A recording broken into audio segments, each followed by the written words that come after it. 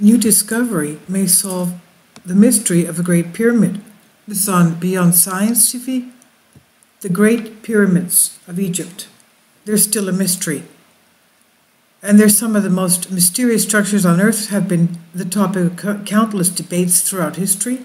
And the question of how they were built, when they were built, and who they were built by, and for what purpose they have to this day, have garnered endless theories and speculations. And here's what we think we know. Well, recently, someone has stated that they're not stones, first of all, that they're bricks. The composition of them was made by bricks. But let's see what else is coming up. Archaeologists believe that the Great Pyramids in Egypt were constructed by the Old Kingdom society around 2500 BC. They believe that the main purpose of the pyramids was to act as tombs for the pharaohs and their queens, and that would make sense considering the sheer size of the pyramids. They're huge, with the largest and greatest pyramid of Giza incorporating around 2.3 million stone blocks with an average of weight of 2.5 to 15 tons each. But besides what we can measure, the rest of what we think we know about the pyramids are mostly just theories. The fact is, we really don't know for sure why the pyramids were created, and we don't know who created them. We really don't know exactly how old they are, and we for sure have no clue how a Bronze Age society that we perceive to be primitive was able to create these things. Not only that, there are a few unbelievable facts about the dimensions of the Great Pyramid in relationship to the Earth. Did you know that if you take the height of the pyramid and multiply it by 43,200, you get the polar radius of the Earth? And not only that, if you take the base perimeter of the pyramid, multiply that by 43,200, you get the equatorial circumference of the Earth. Now, why 43,200? The number isn't random. It comes from a key motion of the Earth called the precession of the Earth's axis. Pyramids were built and encoded with the exact dimensions of the Earth at a scale of 1 to 43,200. Isn't that amazing? I mean, these people must have been the top of mathematicians and geologists and astronomers. Now, general agreement on how the pyramids were built. It seems that archaeologists generally agree that the granite from the pyramid's internal chambers was somehow quarried from 533 miles south of Giza in Aswan, and the limestones used as casings were from Tura, a few miles away. But because these stones were so massive, everyone had varied opinions about how they were transported here. Every once in a while, a new theory will come up and claim to solve the mind-boggling mystery of how the pyramids were constructed. The last big theory was proposed in 2014 by a Dutch engineer who claimed that the stones were transported using sand and water and a wooden sled. Can you imagine? They had a wooden sled, even though they were able to calculate the exact dimensions of the Earth and put them in proportion to this pyramid. That's hard to believe. Anyway, the new find, according to the British documentary called Egypt's Great Pyramid, the new evidence, there is apparently new evidence that 2-ton blocks of limestone and granite were transported by thousands of laborers along the Nile River in wooden boats held together by ropes. Special canals were also used to bring them to an inland port, which was in close proximity to the base of the Great Pyramid of Giza. Now, that's assuming that these blocks are stones, because there's a recent European brick maker that claims that the stones were not stones, that the blocks were not stones, but they were actually man-made huge bricks. And that goes along with what we know from the Exodus, that there were brick makers making these blocks for the Great Pyramids. Now, the scroll that provided evidence of such a procedure was written in an Egyptian overseer named Merer. Merer wrote these scrolls, and it's apparent the only first-hand account of how the Great Pyramid was constructed. In the papyrus scroll found in the seaport of Wadi al-Jar, it is written that Merer and his team of 40 workmen were in charge of using wooden boats along the Nile to carry 150,000 tons of limestone in order to build Pharaoh Khufu's tomb in 2600 BC. He explained that the boats were tied together by ropes, which helped to keep them secure. And besides the scroll, researchers also uncovered a system of canals and a ceremonial boat, which lends truth to what Mirror wrote, detailing that his team of 40 skilled workers dug canals to channel the water from the river up to the pyramid. Now, what do you think? Is this correct? So did we just solve one of the greatest mysteries in the world? I think there are so many mysteries to these pyramids, we cannot solve them. There's even recently something has been found in an underground chamber with a lake and a sarcophagus that they state is to be opened only with a DNA key, and the DNA supposedly belongs to some kind of a Nephilim. So we can't open that thing ever because we don't have the DNA of the Nephilim. What can you say? This is full of mysteries. I'll leave links below for you for this. This is Beyond Science TV article.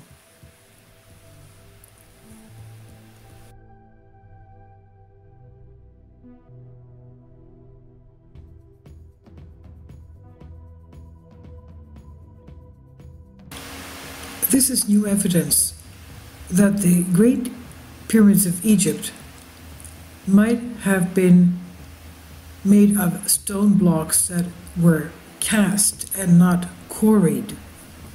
This is on Humans Are Free. Quote, "This is not my job," unquote, begins Michael Barsoum as he recounts his foray into the mysteries of the Great Pyramids of Egypt. As a well-respected researcher in the field of ceramics, Barsoum never expected his career to take him down the path of history and archaeology and political science with materials research mixed in. As a distinguished professor in the Department of Material Science and Engineering at Drexel University, his daily routine consists mainly of teaching students about ceramics or performing research on a new class of material, the so-called Max phases, that he and his colleagues discovered in the 1990s. And these modern ceramics are machinable, thermal shock resistant, and are better conductors of heat and electricity than many metals, making them potential candidates for use in nuclear power plants, the automotive industry, jet engines, and a range of other high-demand systems. But here we have pictures of the ground-level block in front of the Great Pyramid of Khufu in the Giza pyramids. It includes an irregular lip at the bottom that would have been very hard and somewhat pointless to carve. This lip indicates that the block was cast in place, the material in the lip having slid out under the temporary wooden mold before hardening. Barsoum analyzed a piece of material from the bottom lip and says he did not find smoking gun evidence. Quote, "The only logical conclusion is that after 5,000 years, the binding phase has basically been washed away. Solution? Get samples from the core of that block. Easier said than done, though," end quote. This is an image by Marco Barsoum via Alex Wright. Now, then Barsoum received an unexpected phone call from Michael Carrel, a friend of a retired colleague of Barsoum, who called to chat with the Egyptian-born Barsoum about how much he knew of the mysteries surrounding the building of the Great Pyramids of Giza and the only remaining of the 7 wonders of the ancient world. The accepted theory that the pyramids were crafted of carved-out giant limestone blocks that workers carried up the ramps had not only been embraced by everyone, but, as important, had quite a number of holes. Well, I remember that it's written in the Bible that they were casting bricks. They were not carving blocks. But anyway, I guess some people thought that they were made up of limestone blocks. So if they're not limestone blocks, what were they cast from? Now, according to the caller, the mysteries had actually been solved by Joseph Davidovitz, a director of the Geopolymer Institute in Saint-Quentin, France, more than 20 years ago. Davidovits claims that the stones of the pyramids were actually made of a very early form of concrete created using a mixture of limestone, clay, lime, and water. Quote, "It was at that point in the conversation that I burst out laughing," end quote. That's what Barsoom said. "If the pyramids were indeed cast," he said, "someone should have proven it beyond a doubt by now, in this day and age with just a few hours of electron microscopy. And it turned out that nobody had completely proven that theory yet." Quote, "What started as a 2-hour project turned into a 5-year odyssey that I undertook with one of my graduate students, Ardish Ganguly, and a colleague in France, Gilles Hug," said Barsoom. A year and a half later, after extensive scanning with electron microscope observations and other testing, Barsoom and his research group finally began to draw some conclusions about how the pyramids were built. They found that the tiny structures within the inner and outer casing stones were indeed consistent with the reconstituted limestone. The cement binding the limestone aggregates was either silicon oxide, the building block of quartz, or a calcium and magnesium-rich silicate mineral. The stones also had a very high water content, unusual for the normally dry natural limestone found in the Giza Plateau. And the cementing phases in both the inner and outer casing stones were amorphous. In other words, their atoms were not arranged in a regular and periodic array. Sedimentary rocks such as limestone are seldom, if ever, amorphous. The sample chemistries the researchers found do not exist anywhere in nature. Quote, "Therefore," Barsoom said, "it's very important that the outer and inner casing stones that we examined were chiseled from a natural limestone block," end quote. And it's also even more startling. Barsoom and another of his graduate students, Aaron Sekulic, recently discovered the presence of silicon oxide nanoscale spheres with diameters only a billionth of a meter across in one of the samples. This discovery further confirms that these blocks are not natural limestone. And generations misled. At the end of their most recent paper reporting these findings, the researchers reflect that it's ironic, sublime, and truly humbling that this 4,500-year-old limestone is so true to the original that it has misled generations of Egyptologists and geologists, and because the ancient Egyptians were the original, albeit unknowing, nanotechnologists, end quote. As if the scientific evidence isn't enough, Barsoom has pointed out a number of common sense reasons why the pyramids were not likely constructed entirely of the chiseled limestone blocks. Egyptologists are consistently confronted by unanswered questions. How is it possible that some of the blocks are so perfectly matched that not even a human hair can be inserted between them? Why, despite the existence of millions of tons of stone, carved presumably with copper chisels, has not one copper chisel ever been found in the Giza Plateau? Although Barsoom's research has not answered all these questions, his work provides insight into some of the key questions. For example, is it now more likely than not that the tops of the pyramids are cast, as it would have been increasingly difficult to drag the stones up to the summit? Also, casting would explain why some of the stones fit so closely together. Still, as with the great mysteries, not every aspect of the pyramids can be explained. How the Egyptians hoisted 70-ton granite slabs halfway up the Great Pyramid remains as mysterious as ever. Why do the results of Barsoom's research matter most today? 2 words: earth cements. Quote, "How energy intensive and or complicated can a 4,500-year-old technology really be?" The answer to both questions is not very. Barsoom explains the basic raw materials used for this early form of concrete,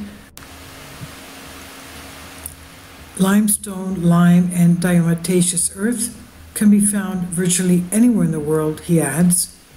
Quote, replicating this method of construction would be cost-effective, long-lasting, and much more environmentally friendly than the current building material of choice. Portland cement, that alone pumps roughly 6 billion tons of CO2 annually into the atmosphere when it's manufactured.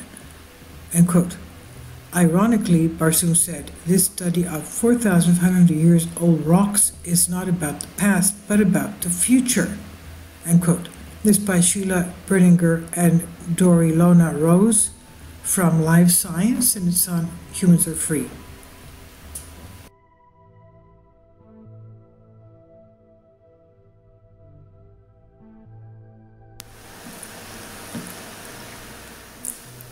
If you'd like to join me on my Patreon account, you will hear content not covered by mainstream media.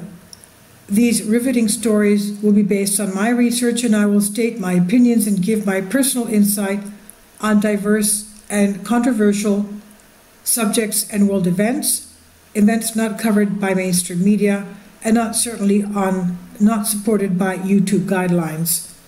So whatever I have on my Patreon, most of those will not be on my YouTube channel. Please consider becoming a member today. More of the most significant and important videos will be on my Patreon channel. Your support helps me to continue my research and keeps this YouTube channel alive. And we depend on your support, your generous charity, because we help economically challenged families here in Athens, Greece, in Kapota, and we also help the young generation with university tuition and the community around our church. Thank you.